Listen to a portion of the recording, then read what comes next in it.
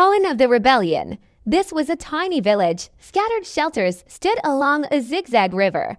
They were built by refugees. The shelters were askew and ugly, but warmth was guaranteed. The tenants did not care for any artistic look, which was a nobility thing in their village. This place was so small enough that the landlord didn't even bother to give it a name. Speaking of which, all kids here have heard of him. He lived in a high castle and was free to do whatever he liked. He needs dozens of men carried to bed before sleep, and he can devour a whole pit for just one meal, though no one paid particular attention to it. This was the place Moya Jr. was born. Moya Jr. was the son of old Moya. Naming a child was not worth concerning for the villagers, thus they put a junior in front of their old man. When a father dies, the sons will lose the junior, and when they father a child, they become the old man again. Simple enough. But Moya had a younger brother who had post-old. Moya a naming problem. Then a knight who passed by gave him an idea. Call him Jack. Jack is an ancient hero's name. The knight suggested, it can't be wrong. Old Moya had never dreamed his son to become a hero. Nevertheless, he believed in a knight's wisdom. Hero or not, feeding him wouldn't a problem, he guessed. Then Moya Jr.'s brother was named Jack. By the time Moya was strong enough to carry Jack up on the hill, winter has come. They said the Lord Masters love snow. They would enjoy their wine while worshipping the god of light. But the snow wasn't a good friend to the poor. Now old Moya was currently leaning by the door anxiously. Moya was rather strong instead of old. He's strong enough to carry 3 bags of wheat around. He had half cake stored at home, which could feed to more meals if he rationed. Moya Jr. was big enough to wear his clothes, so he settled. What about Jack? Old Moya can't let him wear barks. Hey. Old Moya, Ivory the neighbor, who was a tall orc, stamped nearer. What's troubling you? My son's winter clothes. Old Moya said. Well, let me see. Ivory sat down and began thinking the same thing. Fishing season is coming. I can't let the kids go without a jacket, Moya said. What a freezing day. I got it. Ivory shanked. Remember the barn that we cleaned? I had found a rag in it. That old Moya stood up. I didn't notice that, but we could use that rag. So the kids won't be frozen, Ivory said, and perhaps there could be leftover wheat. Yeah, old Moya said with a hint of a smile. Lord Master doesn't need them anyway. That afternoon, old Moya got that rag in hand and went to the neighborhood town. There was an old lady who knew needlework. 2 jackets for the kids in exchange for a piece of deer meat. That lady was so nice to put enough dry grass into the jacket, which could keep warm. Old Moya wanted to say something thankful, but he didn't know how. He blamed himself, seeing Moya Jr. and Jack playing with their clothes on. Old Moya felt relieved. The dry grass had made their clothes thicken, which looked warm. He considered that he has kept the kids well, as he promised to their mother, who died right after their birth, without saying a word. Moya, Ivory urged, hurry up, fishing time coming. Old Moya answered and gathered his nets and sticks while shouted to his kids. Young Moya striped a rope around his waist and Jack's waist on the other end. This way he wouldn't lose Jack. His father had told him he'd die if little Moya lost his brother. He would sell him and marry another woman. No, Uncle Ivory can't stress enough that his father was intimidating him. Who would wait to sell any son until another son was lost? But Moya Jr. took it seriously. He never let Jack go anywhere beyond his sight. Even during sleep, he held arms around his brother. In winter times, ice fishing was a big deal. This ain't no work that could be carried out by a dozen people. Usually, it had to take men of the whole village. They needed to make holes on the lake and sink the net which was borrowed from the lords. Then they had to drag the net to the other end of the lake. The lords would certainly come to see this winter activity by carriage or sleds. They wore luxury fur and leather and had their servants make fire by the lake. Like a show, they watched the village men hunt for fish. The lords talked and laughed, and their sons and daughters would wow and pick the fish they and have it slaughtered for barbecue. If the fishermen do well to please their lord masters, then there would be plenty of fish left dedicated for winter as a reward. Moya Jr. and Jack watched while old Moya was digging holes on the lake. Fish.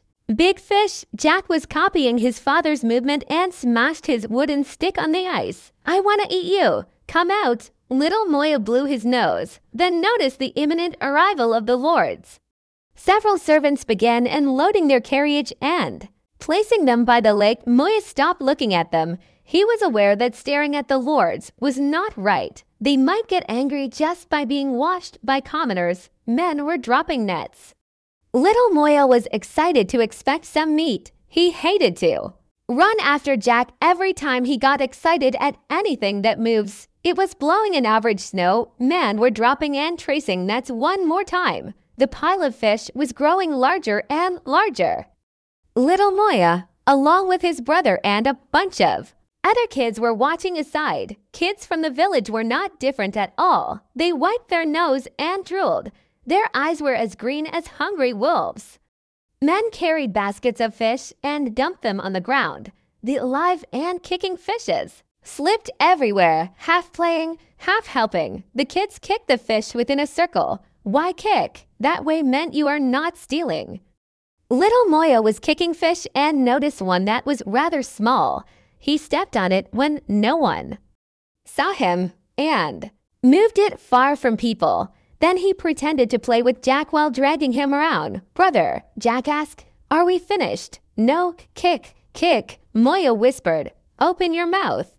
Then he confirmed again there was no one around and grabbed a small fish. Using his fingernail, he cut the fish belly and pushed all that's inside out, then threw the fish into Jack's mouth. Ah, Jack popped his chest. Cool, jump, Moya said.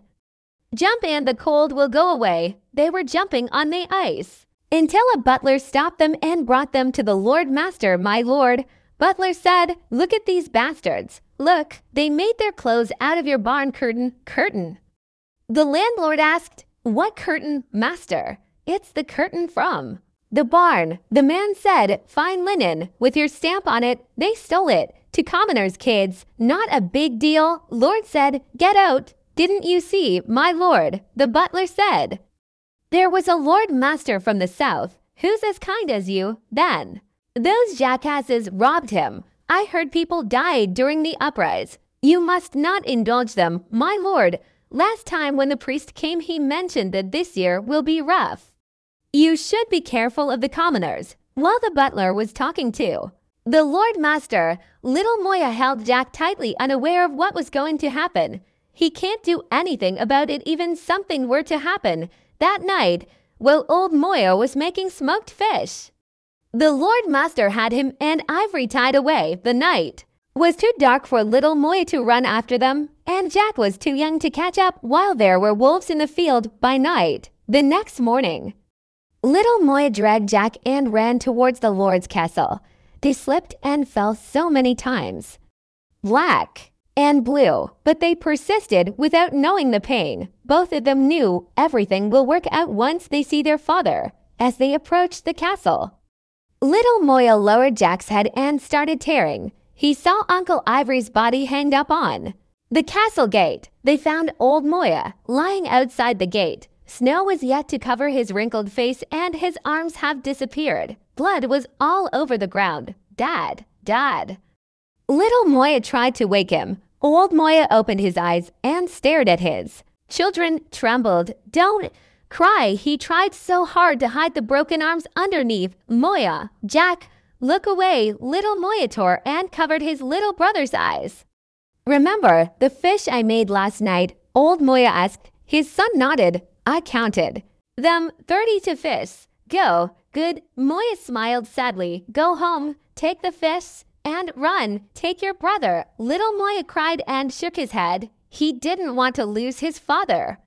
I can't walk. Old Moya said. Promise me, Moya, take care of your brother, N. Remember, old Moya said again. Run to the south. Keep warm. Walk along the river. You'll have food. I can catch fish, moles. I will feed Jack. Good. Remember, we owe that lady a dear Remember, having said that, Moya lost. Lights in his eyes. Go, leave me, don't let Jack see me. Little Moya knew that his father never changes his decision. Step by step, he walked backward. Hands covered his brother's eyes. As they returned home, little Moya packed all of the smoked fish and roped his brother. They were ready to run. Then he turned back and looked around, thinking he needed to at least carry a weapon. There were nothing except for bare walls in their home. So he packed another wood stick. They left. Moya Jr. knew they will be starved to death if they don't run. When Moya Jr. and Jack once again crossed the castle, people started to call him Moya. Someone told him his father's body was thrown to God knows where. Hearing this, he felt pain and knew he had to hold back tears. He carried his brother and walked. He needed to leave this place and travel afar. He's never coming back here again. Moya has been growing. So has his brother. They both required more food. Thus, they kept traveling and search for warm places. Moya will find any food for his brother. The rope between the two had gone. They could run fast this way. Jack had learned how to follow his elder brother. Now the brothers knew where they were without even talking to each other. Moya sharpened that stick for Jack and found himself a bigger one made of metal. He begged for a blacksmith to sharpen both ends. Don't underestimate that stick. He had killed a wolf with it. And Jack's stick killed countless fish. The two brothers fed their way, traveling through mountains and rivers, from land to land, until they met their first leader. That day, Moya and Jack caught an animal, ate its meat. The creature's skin looked fine, but they had no idea how to tan it. They kept walking. Then a small town appeared on the horizon. It was their lucky day. A piece of beast skin for a piece of cake. Yummy, Moya sniffed, then passed it under Jack's nose. Right? Yeah. Jack asked, "Is it our dinner?" "Nope, we are not having this tonight." Hardship had made Moya careful on rationalization. This cake will last for long. It could wait until you feel hungry. And okay, Jack was smart. He never asked too much. Let's find a mole. They walked out of town while talking. Then Moya discovered that the cake was gone. Cake's gone. This was big. Moya got all sweaty. That guy who bumped into you earlier, Jack reminded. Perhaps. Right. Moya held his cane and started to search for that guy who's about the same age. Finally, they found that boy around a corner. However, the cake was already swallowed down. Cake, I ate it. You can't take it back even you kill me. The boy who named Marfa clapped his hands. Are you hungry? Follow me. Moya got speechless. Marfa told Jack to stand around a food store. Just stand there and look at the owner. If you were a store owner and spotted a boy stared at your food with eyes green, what would you do? Of course, you'll have other affairs to attend, but you need to keep looking at the boy in case he moved. Jack froze there for a while and left, because Marfa tucked a sizable of food in his jacket in order to stay full. They did it many times. They then knew Marfa's an expert by looking at his movements. Searching for food has become easier with three kids working together. While they were at roughly the same age and got along, they became inseparable. Marfa was the most cunning one. Jack was pretty good at it, though he's too young. Then Marfa becomes the boss. Then the three wandered about and traveled to the south. Whenever they reached a city, then Marfa will plot a theft for food. Then they run away to the field or along the river and lead a few days hunting. Things went well like this. However, one day they met another orphan. He was strong, stronger than Moya, gray-haired and nose crooked. Looked tough. But they have to be tough on him because they have trouble on the attribution of a wild rabbit. Moya spotted it. Jack hit it with a rock. Then it was killed by the gray hair anyway. So they argued. We saw it first. Marfa said, it belongs to us. Nice one. You saw it, then you own it. Who taught you that? The kid looked down. I saw you and should I own you? Whatever. Give it back. Moya's a bit annoyed after being starved for a whole day. We'll beat your ass if you don't. My ass. Moya didn't expect that boy was this fast. Before he's ready to fight and got hit in the face. Seeing his brother being beaten, Jack rushed forward and grasped the gray hare's legs. Marfa kicked his ass. 4 boys fought until they were exhausted. Then they continued their argument. How about, Marfa said, we share, okay. That boy said, half and half. No, Moe shouted, we are. 3, you are only 1, so what? You want to fight again? Yeah, nobody's gonna be full of splitting it into 4. I don't care, Jack said. I'm hungry, aren't you? Burn it. Since all kids are hungry, then they called a truce. While preparing, Maya sighted another rabbit and it ain't wait for no one. Everybody rushed out except for Jack, who was setting the fire for these kids. Rabbit chasing required cooperation, and it wasn't an easy job since the 3 were cooperating. They listened too. The gray-haired, because he looked like a veteran. It took a while for them to catch the rabbit. In the meanwhile, an extra rabbit brought them a chance to settle down peacefully. Not weird at all. Kids were able to become friends easily. Half rabbit. For each child, everybody's happy. I'm Wilder. I'm alone. The gray-haired introduced himself. Yourself. Moya said something about themselves. Because then we're wanderers. Sticking together seemed to be a good idea. Wilder was a hunter's son, and he hunted since a boy. Only one day, his old man disappeared after going out on the market. Then Wilder went out. Wilder had the nerve to do what other people don't, and he's not afraid of fighting. Boy, he's a dirty fighter. He would make mistakes sometimes, but Wilder knew what and when to do the right thing. He paid very special attention to Jack, not letting him do anything dangerous. Naturally, he had become their boss. Moyo was fine with this since his only purpose was to feed Jack. Marfa was not, but he's 1 against 3. Then that's it. Wilder knew the place he wanted to go. It was a city called Darkmoon. People said it's easy to find food there, and climate was warm. Then after a long while, 4 kids have reached the city. You. No, Wilder turned and declared by the city's gate. I heard this is a good place. So then, we'll be living here since, Jack asked. Anyway, let's go search for some food. Marfa put his hand on his stomach. I'm hungry, okay. Moya agreed. Then, they started hunting for food. Very often they went over to the large garden outside the city, though they got caught every time by an old red-nosed man. They had never got beaten up. Scolded at most, the old man will give them some food when they left. However, having fruit daily can be a pretty big deal. When that came, they would go into town and search for fat sheep in order to improve today's meal. Today, Wilder decided to try his luck along with the other 3, and he spotted a black-haired kid who looked rich like hell. Wilder wouldn't know that his decision had changed the lives of 4 and much more in the future. Once there were people showed keen interest in several officers around Cohen's life. There were 2 generals, a high justice officer, and a chief liaison whose job description remained a secret till today. The 2 young generals were well recognized, fine men. One is capable of attacking, like wildfire. His fearsome reputation will shatter any opponent's till the end of the world. The other one excelled at airtight defense. It had to take any enemy's life to break through. As for the justice officer, he was cunning, second to none.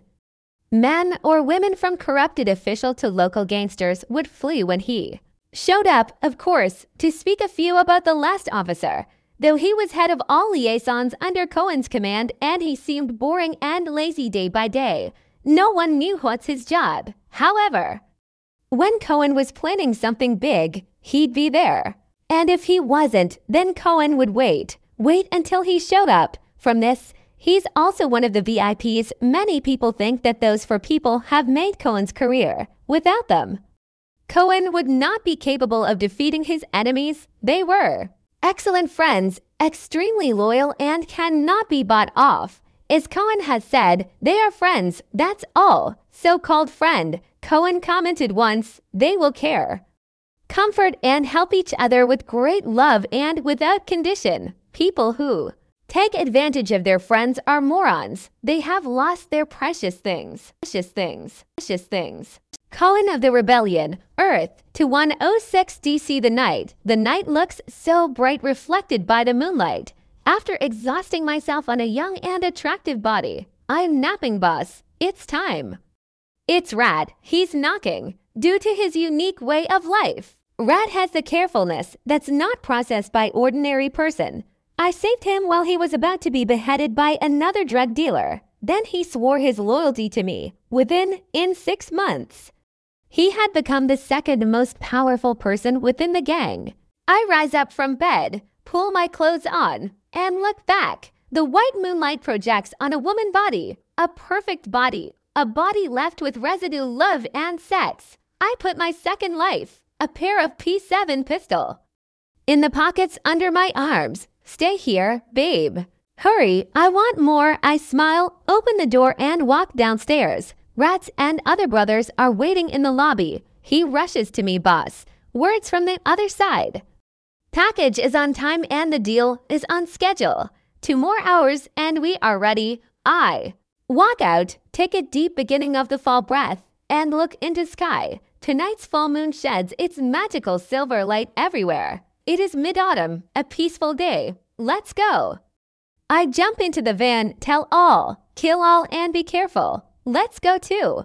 Nightclub when we're done, you seer. Several bulletproof vans take off and leave the mansion. The guards at the gate are saluting to my van. To them, I am the center of the universe. Now you know what I am. I am the alpha dog, a gang leader. Wait. For it, I am also a secret FBI agent. Gang leader is only a cover-up. On the FBI record file, my name is Wesley.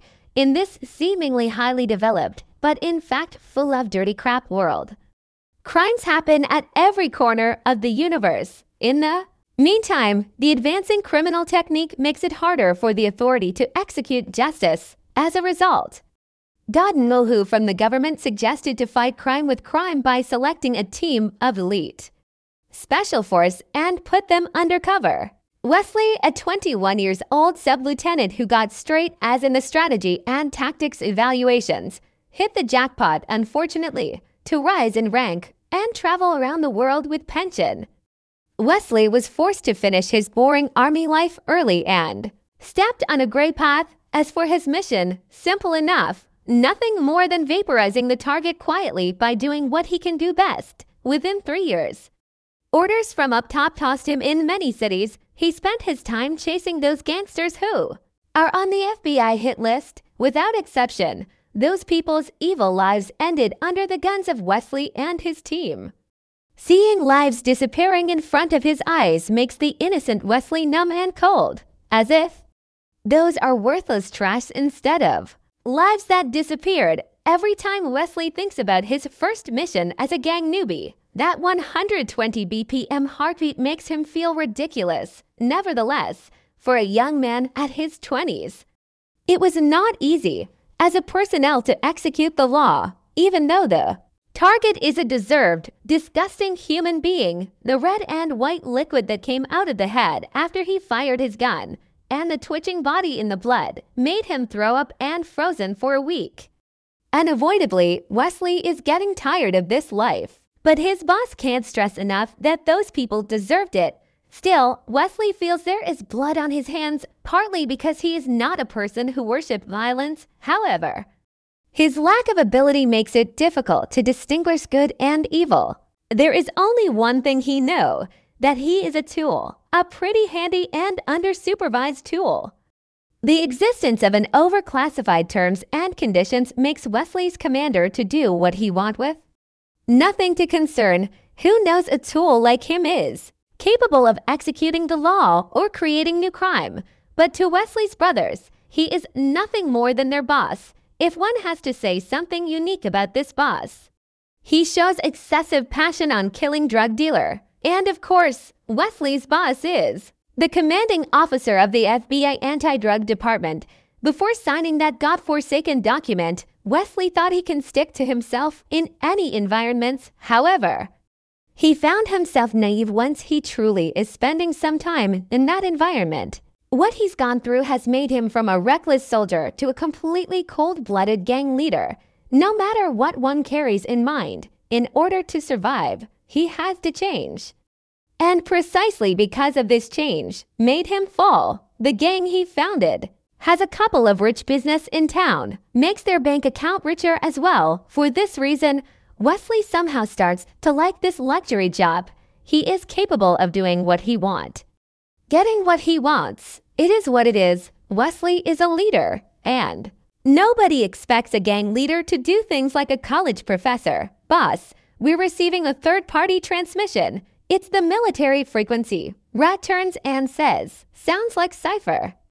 Wesley took the comm Rat handed over peacefully, put it in his ears, and overheard a low voice saying, tit, tit, rabbit is out. A while later, another voice came, Roger, carry on. Hearing this, Wesley can't help getting confused. This device can receive any communication within a diameter of 50 kilometers. Isn't there another operation around tonight? With this in mind, he took out his phone and dialed an unpleasant number. His boss, the only person who knows his real identity. Thinking of this, Wesley unavoidably shrugged, because sometime even himself couldn't tell what his real identity is. Shrieker's office. The call went in and out through several military satellites. A voice that is a little husky and yet soulful came into Wesley's ears. Identity, please. This is your old man, you. Prodigal son, Wesley joked, never cares anything that could irritate anyone. How have you been? Are you closing down that office and join me, or what? This is the public channel. And I don't want remind you again. That voice snorted and asked. Again, problem, no biggie. My men told me there are outsiders doing business on my territory. Wesley put away his arrogant voice, spoke coldly. This is a holiday and I want to spend it in silence. Hold on. A few no on the keyboard. That voice said, the Wildlife Authority has a team monitoring whales. If they are the outsiders you're talking about, then I suggest you apply for a license for protection in case I want to break your arm someday. Anytime, you old dog. Putting down the phone, Wesley told Rat, irrelevant. In the meantime, in a flying vessel hovering 10,000 meters above, a man with soup put down his phone. That is through. He told his deputy, tell the fleet. Change the comm frequency to special channel. Put the first squad out of the mission and let them talk about whales using the world frequency. Second squad will do the monitoring. Keep me posted of their positions. In less than 20 seconds. All kinds of voices are coming out of the speakers in Che vessel. Armored squad report. Tanks and battle vehicles in position. Normal air squad report. Gunship and transporter in position. Normal. Second squad report. We have locked the target. 16 vehicles. 87 personnel. Analyze shows they have heavy firepower, possibly armed with portable SAMs. And prepared operation, it's truly you. The mid-aged man looked at the roof, not caring the surprised looks from other officers, smiled. I was right choosing you. The vans were parked in the ruins of an abandoned dock. A guy came and opened the door for Wesley. The moment he stepped his foot out of the door, that tired and laid-back Wesley was gone. Instead, a cold-blooded, grim look Wesley.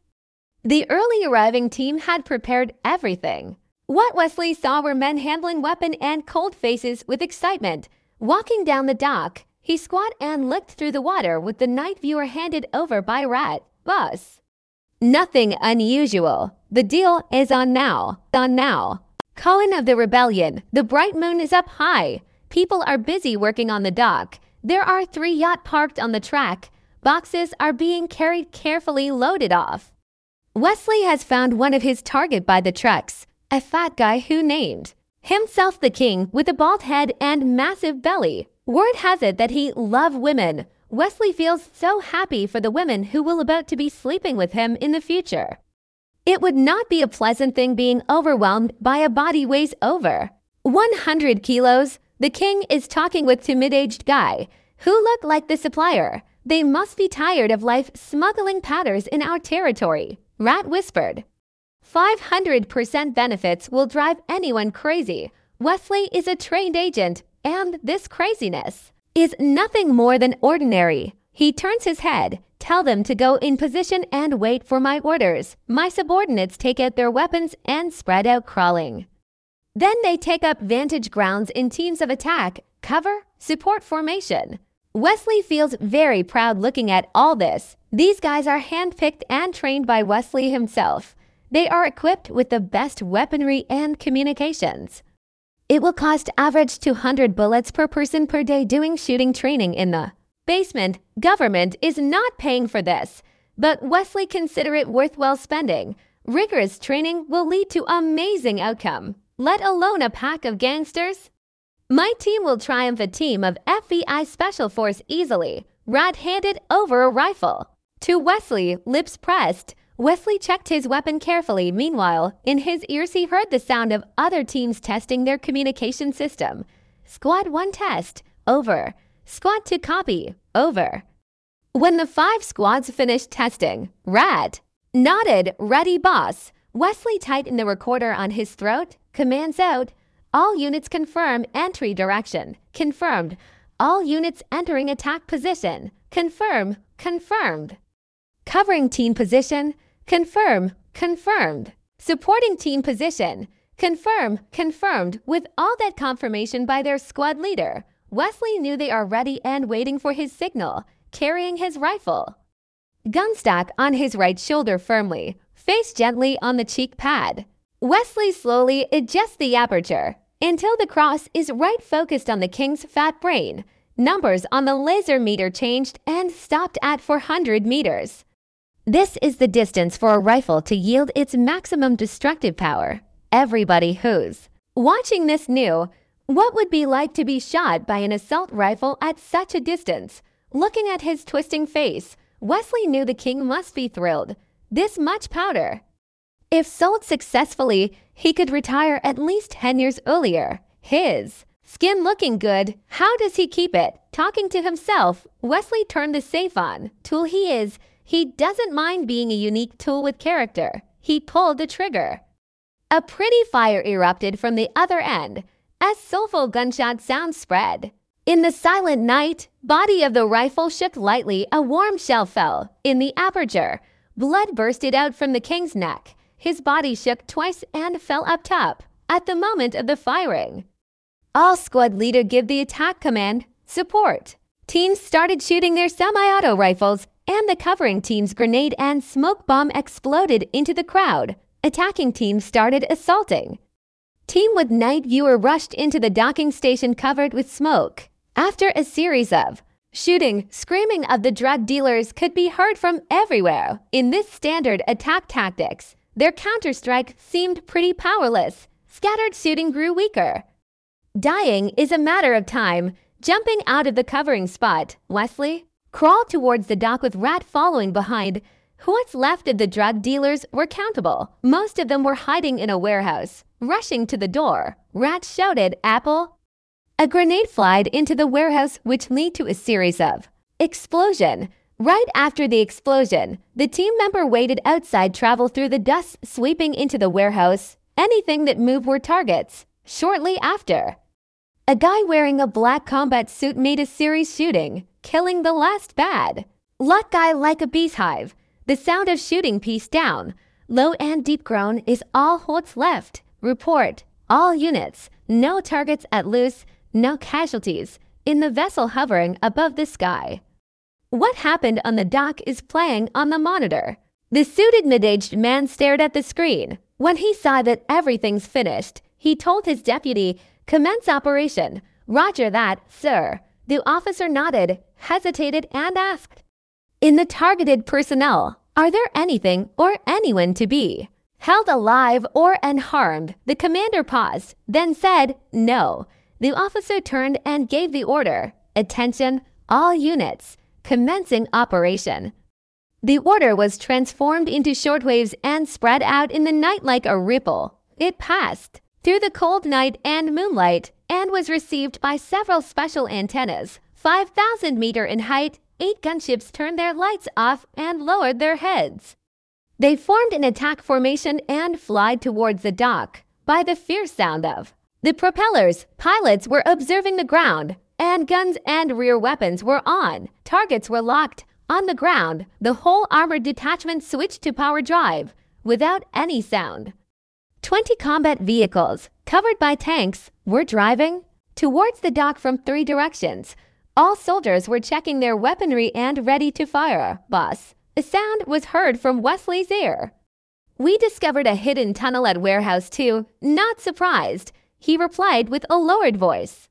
Clear it out. I'm on my way. When Wesley came to the warehouse, the tunnel had been cleared. Unexpectedly, this tunnel did not lead to anywhere, but circled deep down for over 10 meters. There was a basement in the end. It is about 100 square meters. Large. After a brief fight, the basement was cleared. What's left was a 40-year-old man, and he was being held in front of the boss. He has been struggling while being held. And one of the soldiers came and punched him several times, then held his hair again toward Wesley. He was a little surprised, because this very man is an international most wanted which the FBI has been looking for. This guy is also the king's boss, whose head is worth $100 million. His name is Monster Geek. Where are my manners? How could you beat up Mr. 100 million? Wesley stopped a soldier who tried to punch Monster Geek again. He turned and looked at him, smiled. How could you wind up in here? Mr. 100 million. 100 million. Monster Geek spit and raised his head. His face looked very proud. If you let me go, I'll pay you $1 billion. Do I look like a guy who needs money? Wesley lit up a cigarette, hid his true intentions behind the smoke. I'm going to ask you one more time. What is your business down here? What I'm doing cannot be understood by you mindless people. Having said that, Monster Geek realized his current situation, awkwardly added, I was doing scientific experiments. You experiments. Wesley kicked his cig, feeling damn cold here. Of course it is true. Where do you think I got my name? Monster Geek snorted. I knew you wouldn't believe me. I am an honest man. So I'm going to give you a change. Wesley swung the half-smoked cig in front of Monster Geek's eyes. In exactly 3 seconds, I'm going to stick this burning cigarette into your body. I said I was doing experiments. Monster Geek insisted. I have 3 doctorates. I am studying the secret of life. Wesley threw the cigarette, pulled out his gun, loaded the bullets, and pointed it on Geek's forehead. Cohen of the rebellion. I'm telling the truth. The FBI wants for 100 million for a reason. Because of my work. Wesley is known for his extortive confession skills, even for Monster Geek. He can't help sweating. The reason I'm here today is to receive a prehistorical artifact. I suspect it was of alien origin. It'll help my study, and it is over there on the desk. I created this organization merely to fund my research. One of my people walked towards the desk and fetched a locket. Wesley took a look at the style, put it in his pocket, and coldly looked at Monster Geek. He told the team to leave the room. Why? You can't kill me. Geek is trembling. I can give you a lot of things. If money is not enough, anything is less than the harm you've done to this world, Wesley answered. Then he took out a metal cylinder-shaped little thing and put it near Geek's ear. The robotic voice, which has an effective hearing range of 10 centimeters, is speaking coldly. This artifact is held by an FBI agents, according to Act 77,945, sentence death to be carried by the agent immediately. You, Monster Geek, looked pale, but turned calm moments after. You are right, I'm a bad guy. But you know, it's always relative between good and bad. Think it through. If there's no evil, justice is not there. Good and evil must coexist. Sorry, I don't like philosophy. Wesley shook his head, pulled the trigger, putting the gun back to the holster. Wesley walked while looking at the locket. Metal. Ancient figure frame, a crystal in the center. This is science or quack. He walked, then felt a deep sound of explosion from above. The ground was shaking. Wesley tried to steady himself by holding the wall. Boss, we are surrounded. Rat's voice came. It's the Marines, cannons and choppers. We can't hold them for long. Noise came through the comm. Wesley was stunned. He hurried to the ground and saw the dock once again in chaos. Choppers were flying in the sky with incoming missiles. There was fire everywhere. Cannon shells were shooting like rainfall, destroying everything visible. They were being ambushed, confirming to be the military's operation. Wesley looked pale on his face. If the government was turning against him, then his boss must know. And if he is not notified of this, there would be only one reason. Monster Geek's last words came to him. Listen, break it through in teams. Wesley felt hatred. His face turned red and shouted orders loudly. He was clear that with the manpower he had, there were little things they could do, and they were not trained for this. But he can't do nothing. After neutralizing 2 choppers, 3 tanks, Wesley, Rat and 2 more brothers were all that's left. The 3 men gathered around him carefully like it's worth something. Regrets. Wesley looked at his brother's blood-stained face sadly and said something confused. Regret to follow me, boss. What are you talking about? No regrets. No regrets until death. Don't call me boss. Wesley felt deeply hurt. Sound of gun shooting was coming nearer. He said, I'm not your boss. I'm a cover-up. I'm a government officer, a tool for the government to kill. Surprised though, Rat shook his head and said, we don't care. You will always be our boss. We will not betray you. The other 2 men said nothing but shaking heads. Is that so? Wesley looked frustrated. Look at outside. Those people. They can't let me go. If I'm right, they are here to kill me. Why aren't you one of them? Not surprisingly, maybe I know too much. They want my silence. Boss, let's break out. If death is all it takes, all right, let's go. Let's die like a man. Wesley suddenly felt thousand strength in his heart. Looking at the warehouse, take the rear door. Right after we got out, several tiny cylinder-shaped objects were thrown towards us. Flash bomb, the thought came and gone really fast. They were shot. Wesley felt pain on his leg, then lose balance and fell. He tried to retaliate, got shot again on his shoulder. Pain forced him to let go his rifle. One of the bullets was shot on his chest, blocked that strange locket, forcing the lock embedded into the skin, stained with blood. When Wesley regained his consciousness, he was surrounded by soldiers. Red and 2 other brothers were dead. Not far from him, a soldier kicked off his rifle. Then a familiar figure walked around. It's his supervisor. Wesley, how's your holiday? He seemed to be in good mood. I never thought I'd have to kill you one day. Damn you, do I really have that much of your attention?